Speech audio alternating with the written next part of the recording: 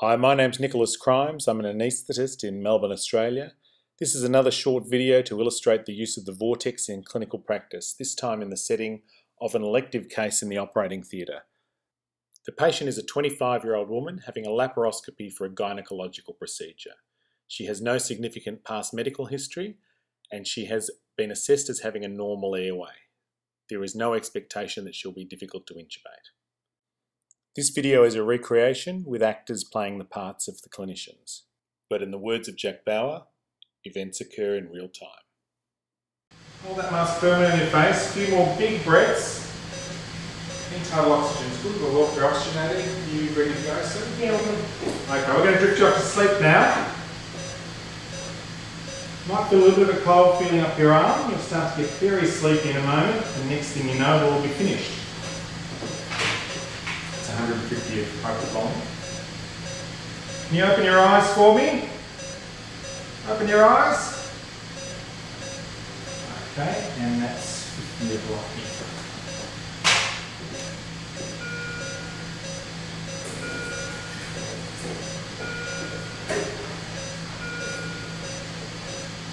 It's a little bit hard to mask that way. I might give you 7, I'll just do 2 hands. Wow. No, nothing CO2 there. Just not enough. Can I have an oropharyngeal airway, please? Sure.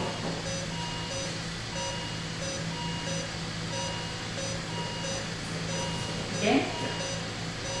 No, might be in a little bit of trouble here. Okay. Nasopharyngeal airway. Yeah, I've got some ideas when I've got a bit of lubricant on. Can you start running me through the optimisation strategies for face masks and the Sure. Vortex? Thanks. Okay. Manipulation, head and neck. We're in a sitting position, I've got jaw thrust on. Manipulation, larynx. Not relevant. Manipulation device.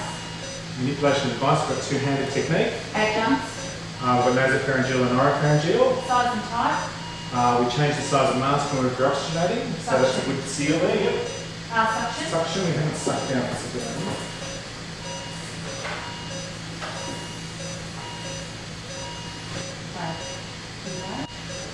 And pharyngeal muscle tone. It's been about a minute since the rock went in. It was 0.9 kilo, so she should be well relaxed. Okay. Not getting CO2, not getting chest rise. Sats are still 98. Okay. That's an optimal attempt at mask ventilation, so no point in going back to that. Can I have a laryngoscope? Let's not look down.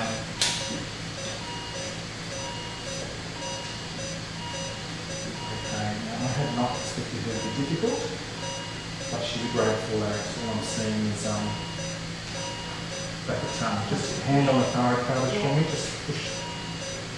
That's not really making any difference. Not helping at all. Can I have a bougie and I have the Miller blade, thanks. Sure. Jen, could you hit the buzzer please? We're in a bit of trouble here.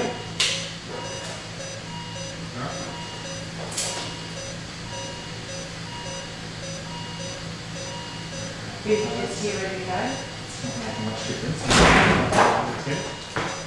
Nick, I heard the alarm go off from next door. I've got a difficult intubation here. Can't mask ventilator with an optimal attempt, and grade 4 larynx. I've just got a blind bell with a bougie. That's just going into the esophagus, that's no good. Laryngeal mask set, size 5. Can you just run us through the optimisation for ETT on the Vortex? Okay, manipulation of head and neck. Good. Manipulation of larynx. We've done that, has helped. Manipulation of device. Yes, not relevant. Okay, adjuncts. We've used a bougie. Size and type. We changed to a Miller blade, hasn't helped. Okay. Suction. Suction's not going to help. And pharyngeal muscle tone. Can I try a size 4? That's not going to help. Pharyngeal muscle tone. She's well relaxed, 0.9 kilo thing. We're on we're down an optimal attempt at laryngoscopy, an optimal attempt at mask ventilation has failed. We're on our last leads with LMA. Can you grab the emergency surgical airway kit? Okay, I'll do that. And ask Jen if she can grab some Sugamadex as well. I will. Okay. How's that going? Not well. Can we go through the Optimisation techniques for LMA, please. manipulation head and neck. All good. Manipulation larynx. Not relevant. Manipulation device. Done. I've twisted it. I've inflated the cuffs. Not going to make a difference. I think we need to do this. I think we need to, if you can get that ready. Okay. Sats are still 98. 98.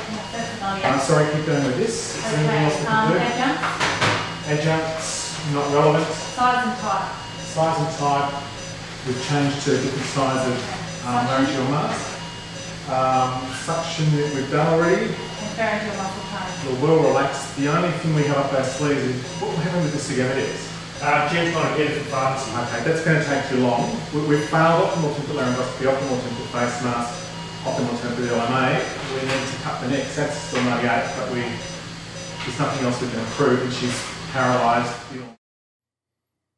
In this example, the clinicians involved in the case first have an optimal attempt at face mask ventilation whilst waiting for the muscle relaxant to take effect. When this is unsuccessful, they move to an optimal attempt at intubation, and when this also fails, an optimal attempt at inserting a laryngeal mask airway. Even though the oxygen saturations remain high in this young, well, elective surgical patient, the Vortex cognitive tool facilitates the team's recognition that alveolar oxygen delivery cannot be achieved by any of the 3 non-surgical airway techniques, and that the only remaining option to deliver oxygen to the alveoli is an emergency surgical airway. The issue of reversing induction agents such as opioids or rocuronium using drugs such as naloxone or sugammadex falls within the optimization strategy of pharyngeal muscle tone for face mask ventilation. If successful, the patient may regain the ability to maintain their own airway and resume spontaneous ventilation.